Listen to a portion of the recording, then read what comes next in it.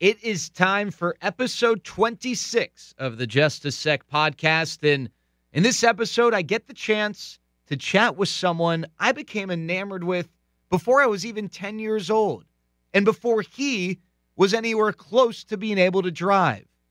One of the newest Rangers for the 2020 season is a guy known as the Todd Father, Todd Frazier. But he burst onto the scene not as a Major League All-Star with the Cincinnati Reds or a home run derby champ, but years and years before when he helped lead the Toms River East New Jersey team to the Little League World Series title in front of 40-plus thousand fans in Williamsport and however many more watching on ESPN and ABC around the world. I was just a little kid then, and I saw this 12-year-old with braces play shortstop and pitch and be the star player, and I was like, I like that guy. Well, lo and behold, Todd went on to Rutgers, had a standout career there, and then on to professional baseball, where he made his debut as a Cincinnati Red and has spent time with the White Sox, the Yankees, the Mets, and he's now a part of the Texas Rangers organization. I was excited to get the chance to chat with Todd about his Little League World Series experiences and maybe a funny moment that took place before he became a known commodity in America, his journey along the way, growing up in New Jersey, his professional journey, penchant for big home runs, love of sports, and more.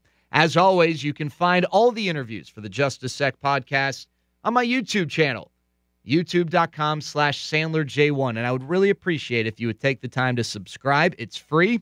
You can also like the interviews and comment on them if maybe you've got thoughts on what was shared. I also have other videos on there, sports commentaries, just hanging interviews, which are a little more off the wall, a little goofy, and more fun and yucks on the YouTube channel. I'd really appreciate it if you would check it out. But, alas, episode 26 of the Just a Sec podcast with Todd Frazier. All right, Todd, so I kind of want to somewhat start at the beginning. I know you have older brothers, and I have older brothers, and I know the influence they had on me. I'm curious what sort of an influence your brothers had on you as you were growing up, both as an athlete and just as an individual. Yeah, pretty much everything. I mean, when I started speech and talk to young kids or a group of people, I always say how grateful I am to have two older brothers because basically I learned from them. I wanted to break their records. I wanted to be everything that they did. And I learned from them, man. The biggest thing, I always watched when, not only when they did good, but I put an extra eye on when they did bad. And I'd ask questions, say, hey, what happened in that situation?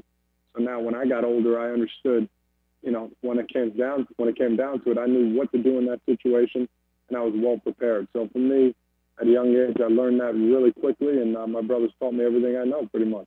What were you guys most competitive about growing up? Was there a family game, a board game, or something that, if you guys were in the same room playing it when someone lost, you better watch out? Yeah, that's funny that you say that. I think ping pong was the biggest one. Our dad got us a ping pong table for Christmas one year. And I remember, the first 3 months, I actually finally beat my older brother, Charlie. I'm a pretty good ping pong player, and he elbowed the corner of the ping pong table, and my dad came walking by and looked. He said, all right, well, I guess you got, 2/3 of the ping pong table now. Good luck. So, and then that was it. So we played basically like that, and he wanted to play on the other side because he knew that, honestly, they didn't have much room to hit it over there. But, yeah, it made it for fun times, but a lot of holes in the walls, if you know what I mean. I think I read something where there was some debate, a friendly debate, who the real best athlete in the family is or was. So I think I might know your answer to this, but who's the best athlete in the family? Yeah, I mean, shoot, I think I'm the best athlete in the family, but listen, I'll go to this. Charlie, my brother Charlie, who played professional with the Marlins, he was the best basketball player by far. I mean, this guy could shoot. If he didn't get injured for 2 months in his high school career, he would have definitely broke 2,000 points. He was a great shooter. My brother Jeff, he was a monster hitter. He can hit the ball far in baseball. We just played basketball and baseball when we got into high school. I played football my freshman year. I would say I was the football star and baseball star, and those two have to fight out for second place. So I had him. I would like to mound around the rebound, Charles Barkley. I like to give the ball. Those two were ball hogs. So I won't tell them to their face, but that's another story. One of the things, and gosh, the time we're having this conversation, the Rangers, haven't even played a regular season game. The time we've spent together is limited to spring training, but I think 80% of our conversations have been about other sports, not baseball. You're a huge sports fan. Who were some of the athletes when you were growing up that you idolized or just you watched with that amazement? Yeah, I would say in basketball it was definitely Michael Jordan. It's a cliche answer, but I got to see him when I was 10 and 11 and 12. I saw his last 3 years. I would probably say 8 to 12 years old. Those 5 years where he was in his prime, and then he actually ended in '98 when I was 12. Just unbelievable what he did. You really don't understand exactly what he did till that documentary came out. The best to ever do it. And then Charles Barkley, like I said before, I loved every second about him. He was like me, wasn't the biggest guy, but he found a way to get the rebound. Football, I was a big Tampa Bay Buccaneer fan. So Mike Allstott's my favorite player in football. I love him to death. He actually signed a jersey for me, the A-Train, man. I appreciate it. Huge basketball fan. I love Jim Boeheim, as you know. Guys like Eton Thomas, Carmelo, and Hakeem Warwick are three of my favorites, growing up watching them too.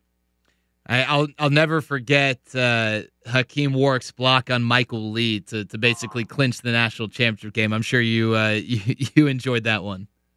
Yes, we were up big. We were up like 13 points, and they made a storming comeback. Like in basketball, that's why it's a really good sport. And that was a big block. Where that ball went in, we'll just never know. But his arms I think they touched his ankles, man. He had the longest arms in the world. Well, do you miss the Big East, like the real Big East? Because I know I do. My oldest brother went to Georgetown, and he's like 12 years older than me. So I was like 5 or 6, and Allen Iverson was at Georgetown, and you had, I know Tim Duncan wasn't in the Big East, but Tim Duncan, and then in the Big East you had Ray Allen and Kerry Kittles, and I guess I grew up.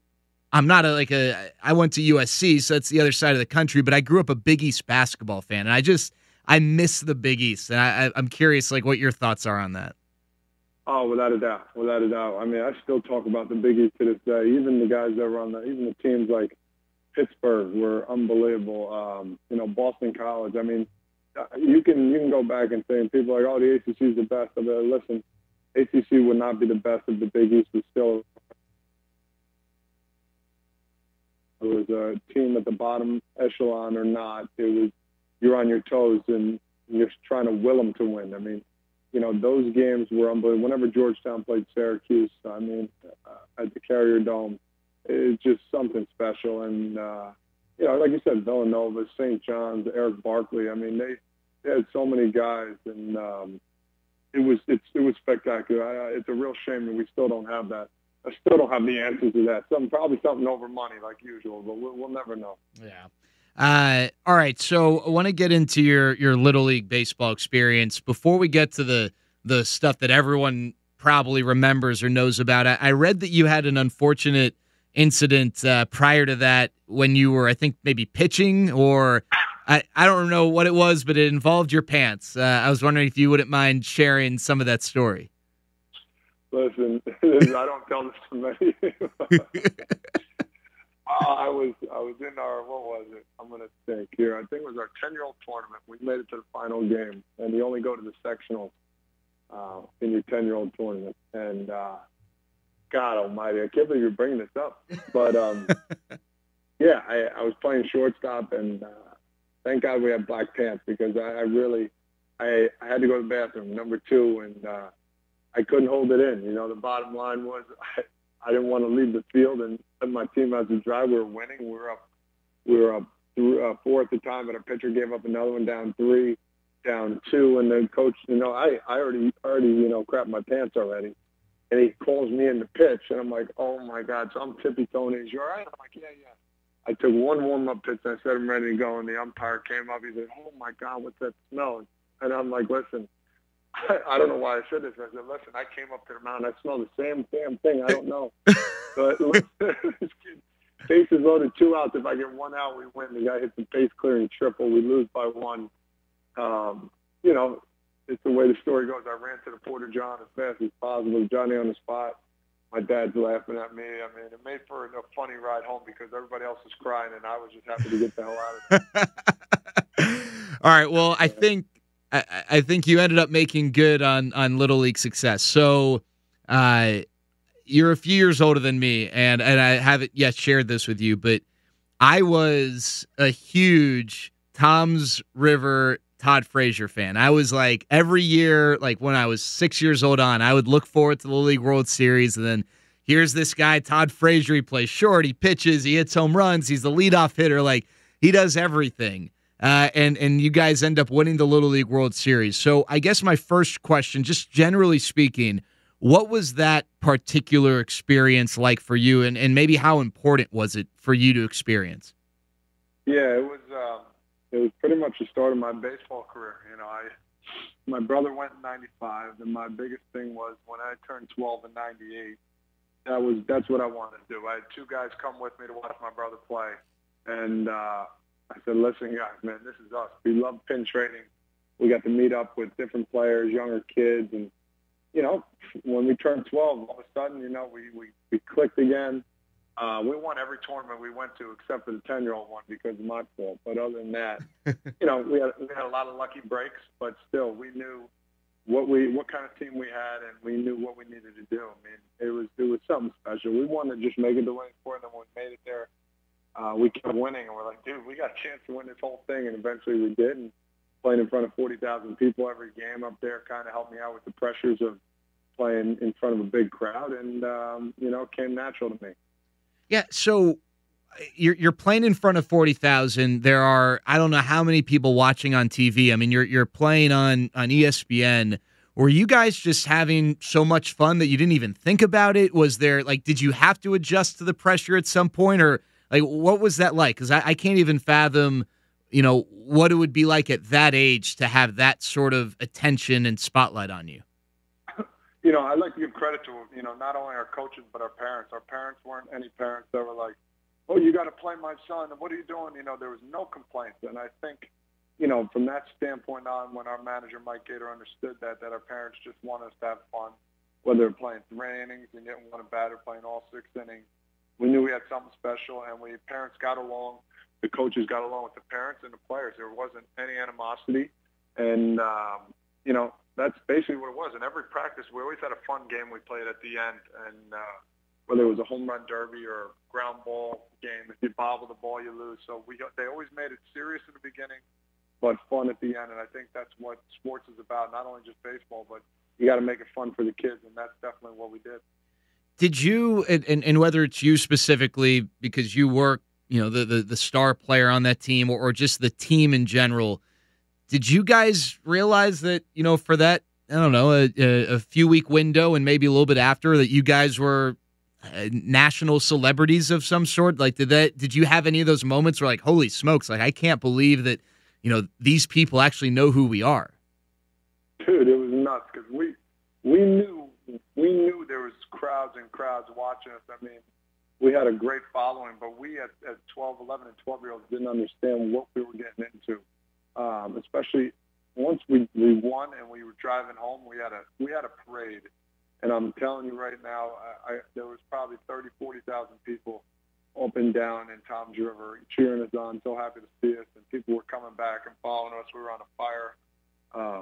What were we on? Oh my God, a fire truck, and it was just unbelievable. I mean, the letters I got from all over the world, people saying thank you, man, just helping people out across the world over a crazy game of baseball that people don't understand, like how much baseball can impact the world. And, you know, that's another story we got going on right now. But, you know, we didn't really understand it. We went on the Rosie O'Donnell show. We went to Bats, the dinner that we went to. And, you know, at the end of the day, it was pretty cool. And we understood afterwards what we got into, but definitely not during. How close are you still with some of the guys? If I'm not mistaken, you played at Rutgers with Casey Gaynor, but that team in general. Do you keep in touch with a lot of the guys? Just some? What's the relationships like nowadays? Yeah, I talked to probably 3 or 4 guys. I would say mainly 3. I don't know what everybody's doing, but we definitely have a reunion every 5 years, or at least every 10 years. We try to have our reunion, and we came on our 20th. What was it? Our 20th year reunion in 2018, coming up on 25 in 2023. So, it's great. Now we can have a couple of root beers and joke around, at a bar or a restaurant and have a little fun. But yeah, everybody's doing great, it seems like, and the respect we have and when we talk about it, it's like those old stories you talk about with your cronies. If you're, whatever you did, it always brings a smile to your face. And once somebody says something about something, another guy remembers something about another, and it makes it for fun time.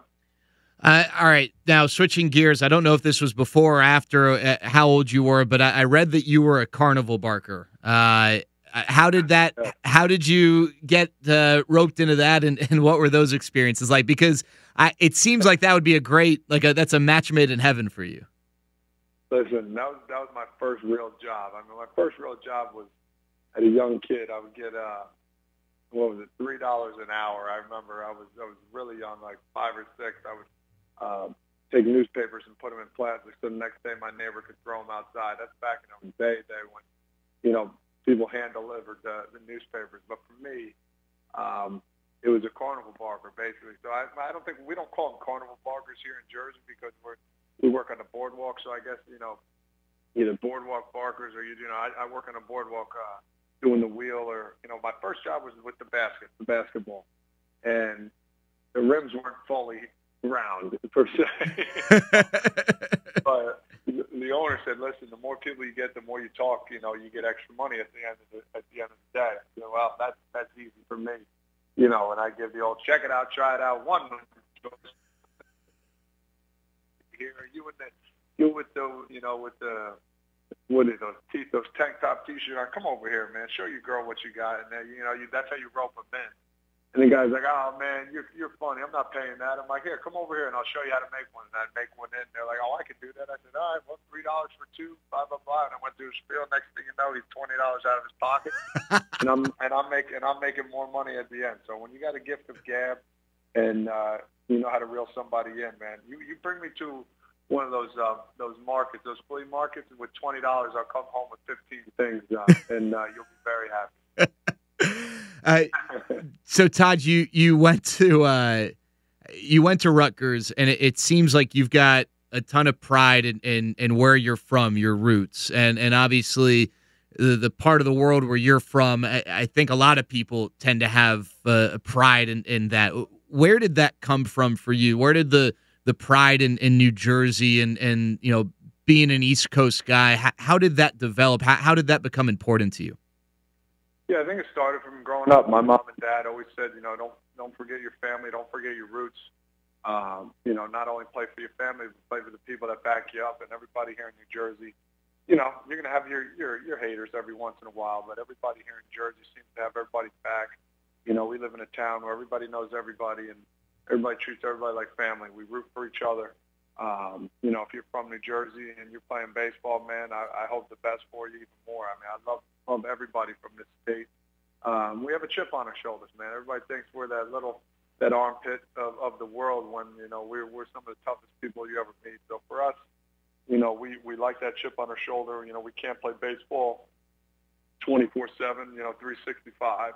And, when all of a sudden we have somebody, a scout or somebody's watching, like, hey, where's that guy from Jersey? Oh, no, he's, those guys are tough up there. And we are, whether people like to believe it or not. We play with that chip and, that emotion every day. And that's something, me, Mike Trout, Rick Sello, to name a couple people, Sean Doolittle, to name a few, I've stuck with, and we don't forget where we're from. All right, your first big league home run came against Barry Zito. What do you remember about that?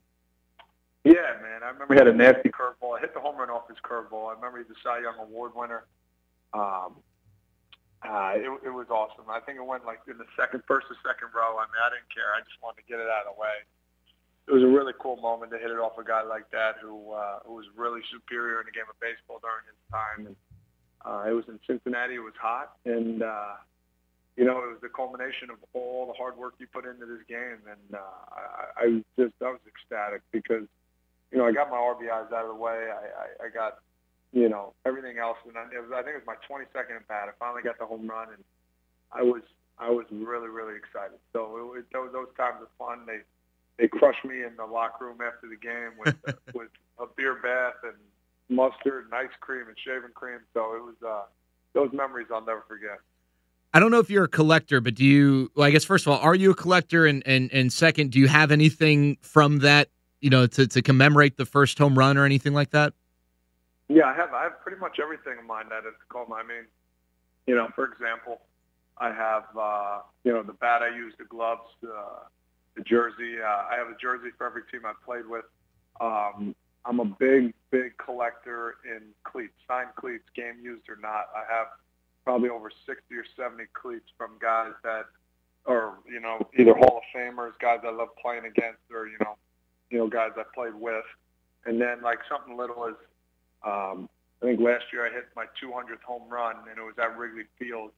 And I asked the grounds crew if he can give me the third base so I can hang that in my man cave. And, tomorrow I came in and the base was sitting right there. So little things like that I collect. And, I can always tell my son, hey, what's this base for? Well, your daddy hit his 200th home run at Wrigley Field, buddy. And, hopefully in 20, 30 years that's still there. It'd be pretty cool. What's your most prized possession in that man cave? Oh, man. Yeah, I'd have to go down there. I think a different one, I'll give you a couple examples. Something that I don't think many people have. I have Rudy Rudiger signed jersey, like the original Notre Dame jersey that they wore. Yeah. I think that's pretty cool. I got Paul O'Neill signed cleats. He was my favorite player growing up, too. Oh, boy. What kind of different do I have down there? Now you caught me off guard here. I got a Mike Tyson signed. All right. So I got Mike Tyson signed boxing glove, but I think another unique one. So Joey Chestnut came to New York, and I looked in the garbage can. I was looking for one of those Nathan hot dog covers that covers the hot dog, and I found one in the garbage. I picked it up and said, "Joe, before you leave, you sign this for me." He ended up signing it for me. So that's a cool piece that I have. So you'd have to come down and check it out. I have old baseball gloves. I have, the home run derby trophies down there. So I have a unique little, not overbearing of stuff, but just stuff that's really near and dear to my heart. All right, so we'll get to the home run derby in a second, but it seems like you've hit some big home runs. The leadoff home run in the Little League World Series. We just talked about your first big league home run, which happened to be against, as you mentioned, a Cy Young Award-winning pitcher. You hit a home run one day, and then that night you saved someone's life. I was curious. I know you've talked about that a million times, but would you mind sharing that story of how that all came about in a restaurant? Yeah, that was crazy. I remember Ryan Ludwig. He said, "Frazier, I'm going to take you out to dinner, man. You deserve it. You've been having a good series." I said, "All right, man." He was one of my mentors growing up. And we went to the Capitol Grill in Pittsburgh, and it was, just me and him at the bar. Nobody, really around. It was kind of dead at the time. And I looked to my right. There's a couple there, and next thing you know, I turned around. I said, "Oh my God, Luddy, listen, or look, this guy's choking me. I'm going over." He said, "Go, go, go." So I went over, and two ladies were trying to give him the Heimlich more. This guy was a little heavier, and they couldn't get it out of him. I said, "Move." So I got there. I couldn't get my arms around him. So I gave him 2 Heimlich maneuver pumps as hard as I could. And, you think about when you give somebody Heimlich, you think about, Bugs Bunny and, the food, spitting out of their mouth and going 10 feet from the, in distance. But, it came up, he caught it in the back of his mouth, took it out, and he was very thankful. He ended up buying our dinner, which I said I really didn't need to do. And, that's pretty much what it was. Never heard from the guy since, and probably will never hear from him again. Hopefully he's doing great. All right, another home run, and this one was really cool for me. I have a charity for people with disabilities, and you formed a relationship with Teddy Kremer, who was a young man in Cincinnati with Down syndrome, if my memory's correct, and was around the team, and then one day was the honorary bat boy, and I think you promised you'd hit him a home run, or it was one of those kind of fairy tale type conversations, and lo and behold, you end up hitting that home run.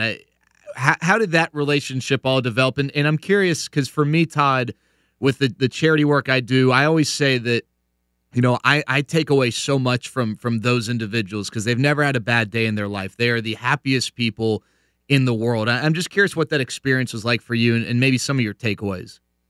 Yeah, I mean, for me, first off, growing up, there was a thing called Team Randy. My buddy's dad, who ran it for years, Mr. Billy Wilbert, he ran the same thing. He'd bring kids in a bus and bring them to the boardwalk or to a water park or a bowling alley. And, it was like once a month they'd always do it, and I did it a handful of times.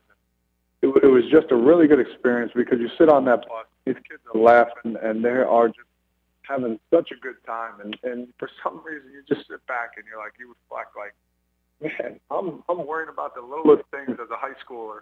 And these kids are just having the times of their life, picking up a bowling ball and throwing it down the alley or, going down a slide where, a 2 or 3 year old goes down and they are just having so much fun.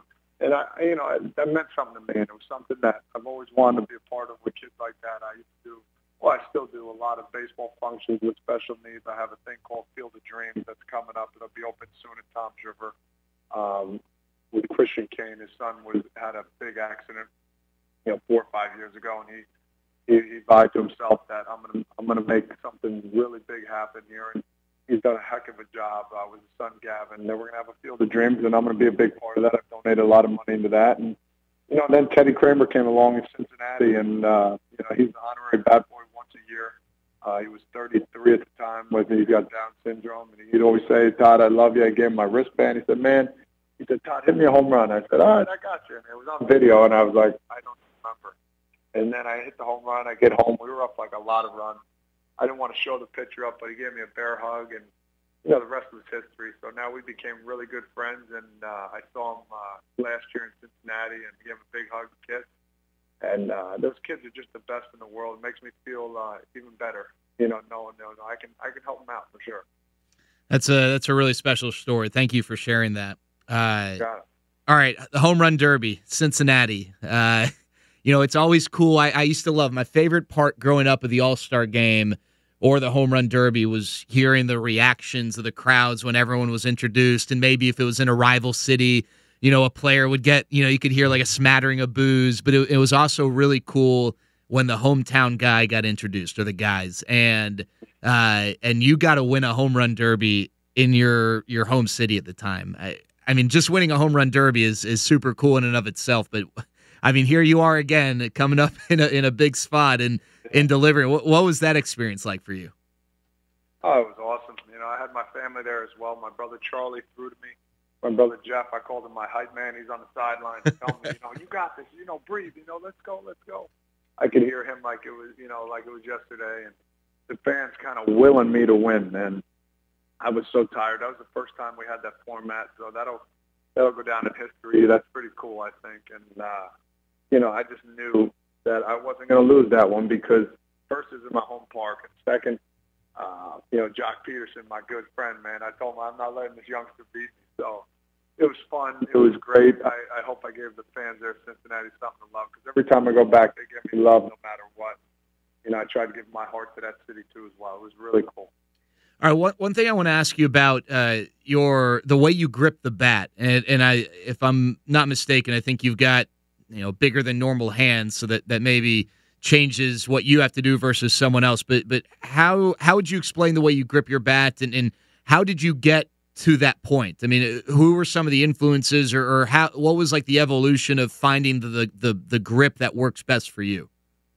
Yeah, I mean that's a really good question, man. Nobody's ever asked me that. I kind of have my pinky over the bottom of the knob. With 2 strikes, I might choke up a little bit, but for me, I feel more whippy. That whippy action in baseball, guys who can understand. Like when you come through the zone, you get that whip action. If you hold it a little lower, guys have been doing it for years now, but it seems kind of not been happening. Just for me, it's all about comfort. I think everybody understands that, not only in baseball but in life.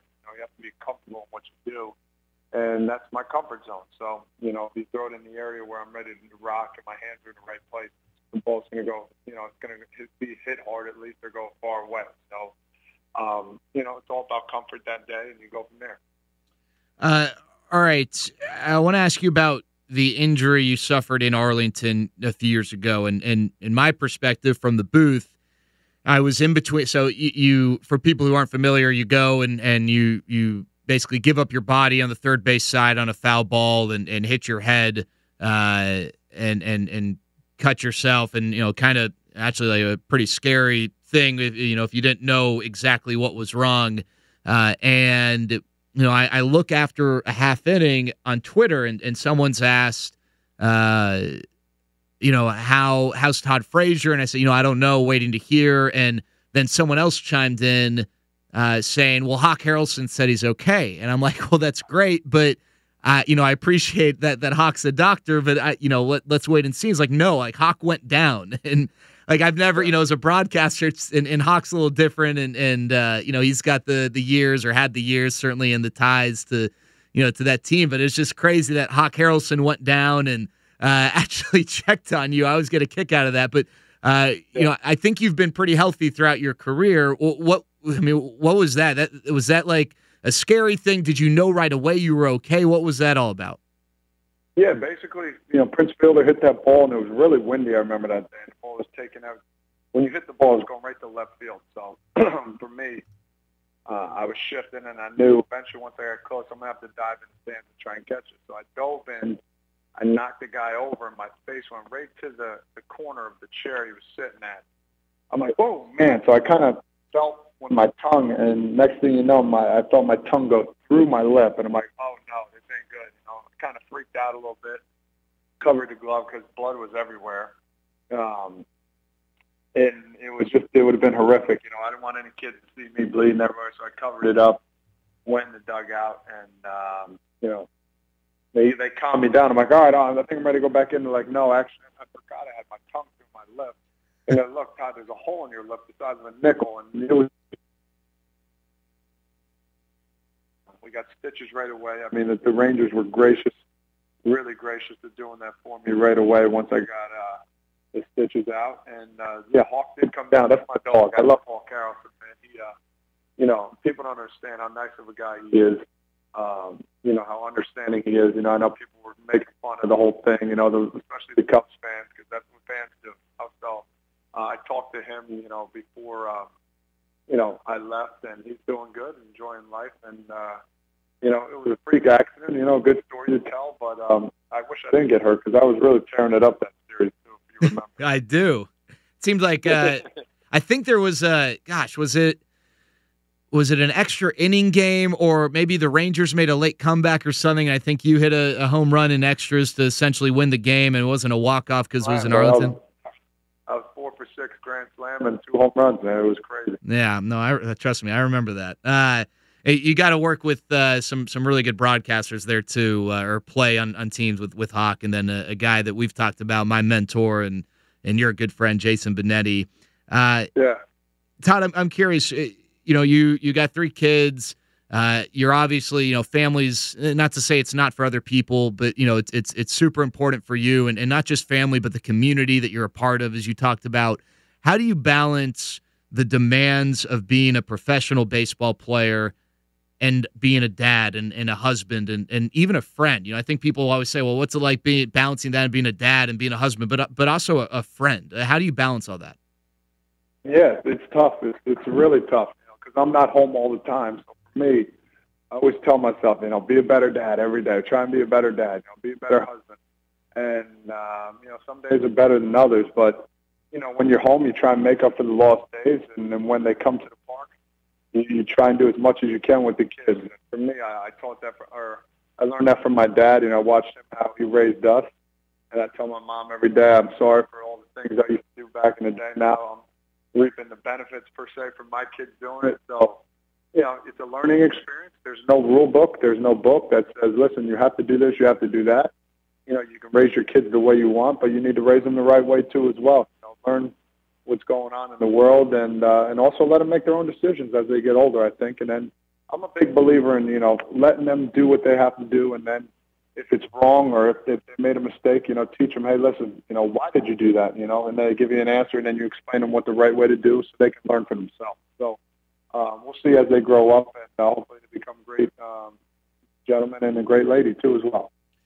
All right, one of the things, Ty, two more questions, we'll let you go, and I certainly appreciate it, but one of the things that has always followed you around is your clubhouse presence, and people always talk about how, forget what positive contributions you make on the field, that, you are such a positive person to have a part of a clubhouse. And I'm just curious, I think communication and leadership, that stuff all fascinates me because it's not objective. There's not like a 1 + 1 = 2 in all cases. What are the things that are important to you in being a positive influence in the clubhouse and being a leader and whether you choose to or it just kind of falls on you having those responsibilities? Yeah, I mean, for me, there's two different types of leaders. Leaders that, are quiet and show and prove it on the field that, look, you can follow me or get the heck out of the way, or there's leaders that are vocal. And, I'm a big vocal guy. I'm a big believer in, not showing somebody up, take them to the side and explain it to them. Listen, this is, we need to do this. Or, like I said before, what was your thought process on, going to that extra base or making that, wrong choice that you did? To explain. I think nowadays with guys coming up, the more you explain and not show them up, I think the better off they'll be. But there's also a time where you need, to tell them right away, like, that's wrong. And, it's that constructive criticism that kids, some of them don't understand nowadays, but, you need that too as well, So for me, it's also a learning experience. I make mistakes too, don't get me wrong, but as a leader and a good clubhouse president, it's also good to have fun, but, there's serious time too as well, especially when it comes to your profession. All right, last thing for me. Earlier you talked about in your man cave, you've got cleats, from, teammates, opponents, people you respect, what have you. I'm curious, you've been on a few teams, you've played with some tremendous players, you've certainly played against some tremendous players. Who are some people that you've played with or against who, for whatever criteria is important to you, impressed you or currently impress you, whether it's, their ability, the way they go about things, just who they are off the field as people? Who are some of the, and not to limit this because I'm sure you've got, a long list and I hate for you to, put you in a position to leave someone out, but like, who are the people that just jump to the top of your mind when you think about that? Yeah. I mean, Mike Trout's definitely on top of my list for sure. He's a guy that leads by example. Doesn't really talk much, but he'll lead for sure. Nolan Arenado, I mean, the way he plays the game, balls to the wall. He plays definitely for the love of the game. Got Jacob deGrom, too. He's a bulldog out there. There's a whole list of guys that I can go through from top to bottom. They always have qualities, but, those three are definitely guys that I look up to and that, I love facing because I know, it's going to be a war. It's going to be a battle. So for me, those three guys are top dogs. I lied. I got one quick one. From sports fan to sports fan, if you had the ability to talk to someone dead or alive and ask them one question and you're guaranteed to get an honest response, is there like a burning question you have as a sports fan that you'd like to ask someone and just find out what went down or what was this all about or just the truth to something? Yeah, maybe. I mean, the first thing that comes to my mind is, the Black Sox scandal. Maybe go and talk to that team and be like, hey, man, what was your thought process? How did this unfold? And, just maybe ask. I think that would be pretty cool because that was such a big story back in the day. I don't know why that was the first thing that came to my mind, but I'm sure I have something better, but it might take about 5 minutes. We don't have that much time.